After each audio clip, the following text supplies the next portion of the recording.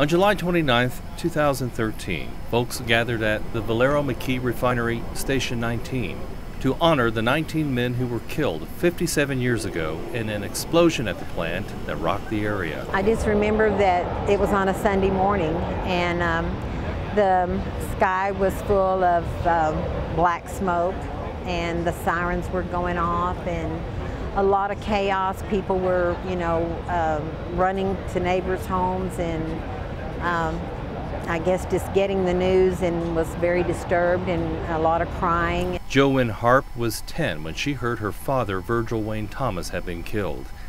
Today, a monument to those volunteer firemen from Dumas and Sunray who lost their lives stands to the south of the state capitol.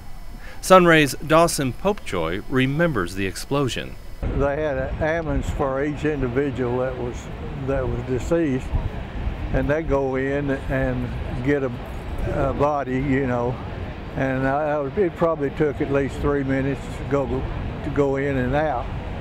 But other than that, everybody was going to Dumas to the mortuary over there. This is the first year the memorial ceremony has been held on Valero property, which was once the Shamrock Oil and Gas Tank Farm.